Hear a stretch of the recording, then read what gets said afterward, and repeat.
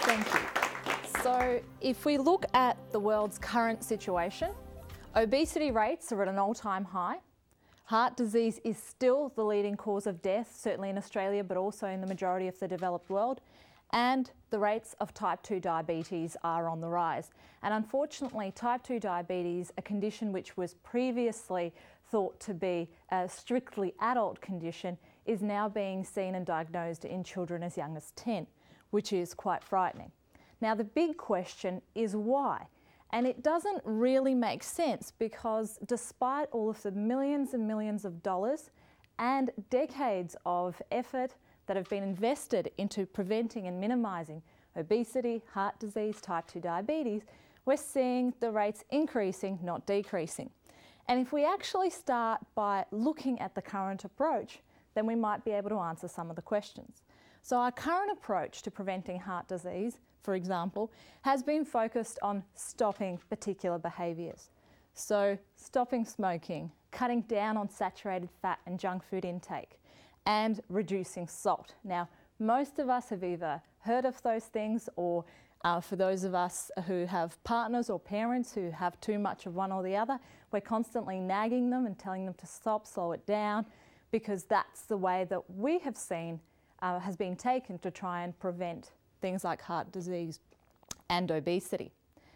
But if we actually have a look at a recent statement from the US National Institute of Health, they have stated that coronary heart disease, the #1 cause of death among adult men and women, is more closely related to low birth weight than to known behavioural risk factors. So what that's saying is that if you're born a low birth weight, that is more closely linked to you developing coronary heart disease as an adult than smoking, eating too much salt, eating too much junk food. So surely, if the US National Institute of Health is coming out and saying this, there's got to be more to this. And so to start with, I guess I want to talk to you a little bit about what causes low birth weight and what we're actually talking about. It's actually being born at under 2.5 kilos. Now, does being born a low birth weight guarantee health problems, guarantee issues? No, but it is related to higher risks. And some of the causes of low birth weight, most of them tend to be related to the mother's health. So we're talking about poor nutritional status before and during pregnancy, but also smoking, drug use and alcohol use during pregnancy. And there are also numerous other factors, and they include multiple births, so twins, triplets, and also teenage mums have a higher chance of having a low birth weight baby. So if we consider this and the statement from the US National Institute of Health in regards to the significant impact of being a low birth weight on the potential of developing coronary heart disease, we need to ask the question, can what happens in this pregnant belly lead to this beer belly? And so the question that it leads us to is, does the answer lie in the womb? If we look at what the scientists have been talking about for actually quite a number of years, there is a particular proposal that's been put forward known as the early origins of disease hypothesis. And that was put forward by Barker in the UK quite a few years back.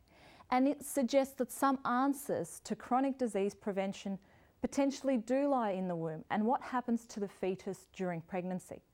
Now, this is thought to be through epigenetics. So not a change in the DNA per se, but in the way that it's expressed. So the environment in the womb and the maternal behaviour interacting with particular genes and actually switching them on and off, which can have a direct impact on the long-term health of that baby when they grow into an adult. And this is, interestingly, there is more and more data, and I'm going to talk to you and take you through some of this data. So there have been 3 key modifiable prenatal factors, so things relating to pregnancy, that appear to shape fetal nutrition and health in later life. Specifically, the mother's weight immediately before pregnancy, but also how much weight she gains during pregnancy, her blood sugar levels during her pregnancy, and whether she goes on to develop gestational diabetes, which is diabetes specifically related to pregnancy, and also whether she smokes during her pregnancy. Now, the interesting thing if we talk about smoking is that scientists have actually looked at this quite carefully. And in a recent meta-analysis which looked at 14 different studies and the results from them, maternal smoking during pregnancy was actually associated with a 50% higher risk of childhood obesity. 50%. We're not talking about 1 to 2%, we're talking about a 50% higher risk of childhood obesity if your mum smoked during pregnancy. Once again, as I said before, this is not a guarantee.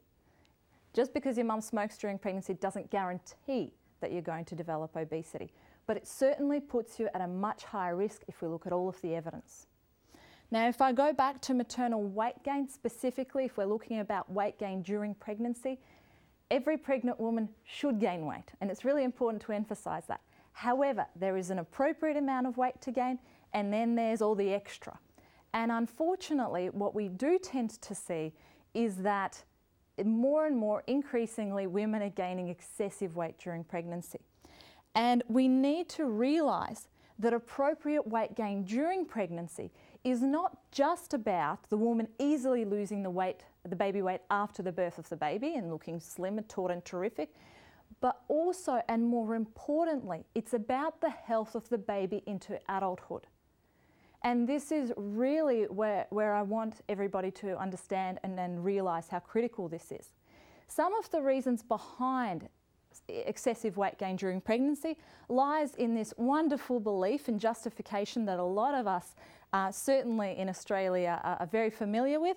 It's the eating for two concept. And I'm sorry to tell you, but it's not quite right. The reality is that the extra energy requirements during the second and third trimesters of pregnancy, which are about 1,400 to 1,900 kilojoules per day, are equivalent to a small tub of yogurt and a banana. Not 2 breakfasts, 2 lunches, 2 dinners, half a tub of ice cream and half a packet of Tim Tams. The reality is, if we truly do encourage or support or go along with the, oh, well, yeah, you're pregnant, you have to eat for two concept, the reality is this is going to lead to excessive weight gain. And as I said, it is not simply that that woman is then going to struggle to lose the weight after the birth of her child, but more importantly, that it's going to have a direct impact on the future health of her infant into adulthood.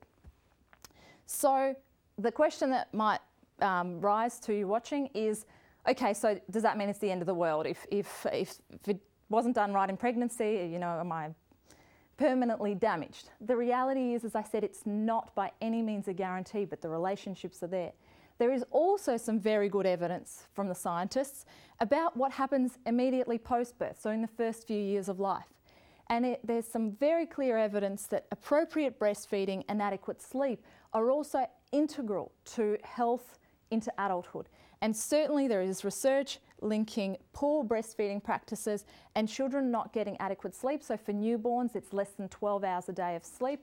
Both of those are linked to higher rates of obesity and chronic disease development into adulthood. So keep it in mind, it's not just what happens in the womb, it is what happens immediately after. So you've seen a lot of these pretty images of babies and you know, very cute little infants, but I want to take you back for a second to our current approach to preventing obesity, heart disease and other chronic disease. It's really focused on an obese, overweight man or woman, asking them to cut down the saturated fat, stop smoking, get off the liquor. And this is, as I said, where we have been focusing millions and millions, billions of dollars and decades of effort to try and stop these things happening.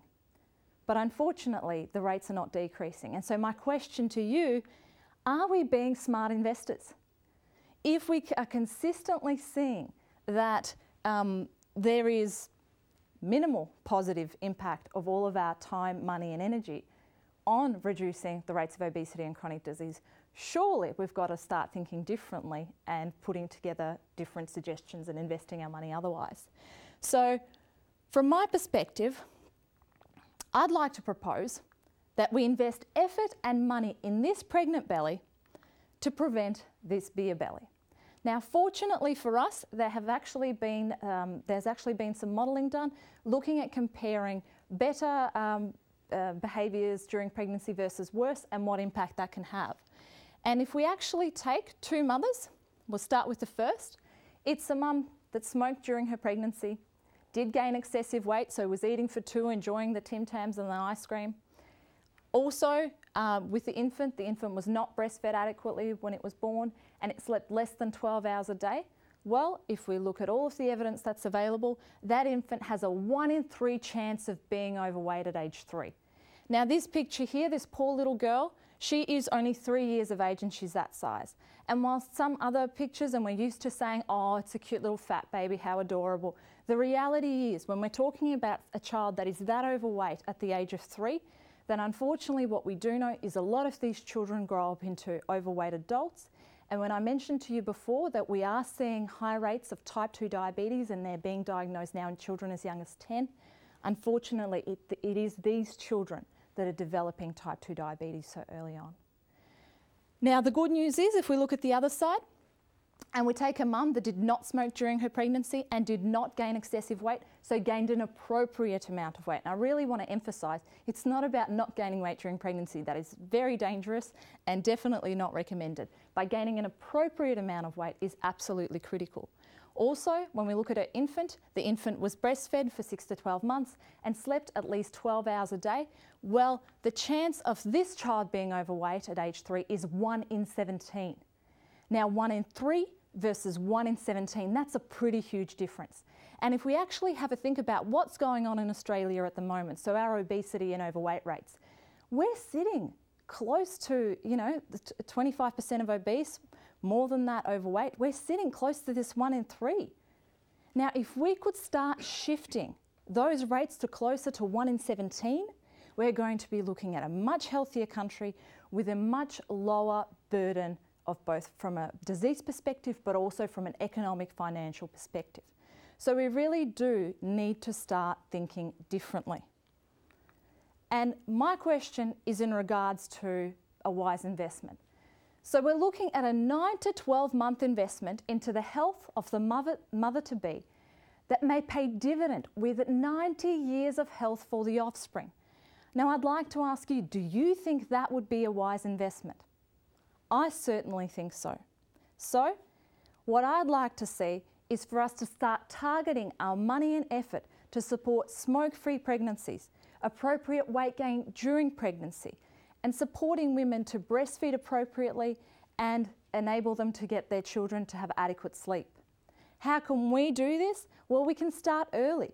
We can start by actually educating high school students, not just about sex and reproduction, but about what actually happens in utero and the significance of those particular maternal influences on the long-term health of her infant into adulthood. We also need to empower mother and child health workers to be confident in this area and to be able to share this information with pregnant women and support them to make these positive changes.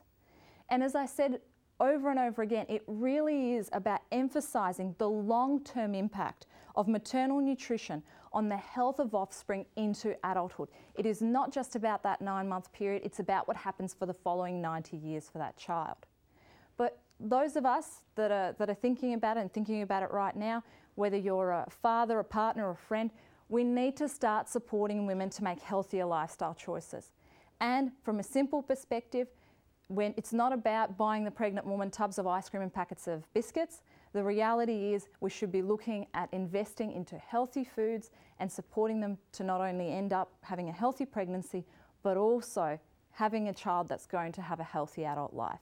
So the bulging belly, does the answer to chronic disease and obesity prevention lie in the womb? Well, certainly if we look at the evidence at hand, it suggests that this might be the right time and the right place to start investing in our women and trying to optimise the health of our future population in a different way. Thank you.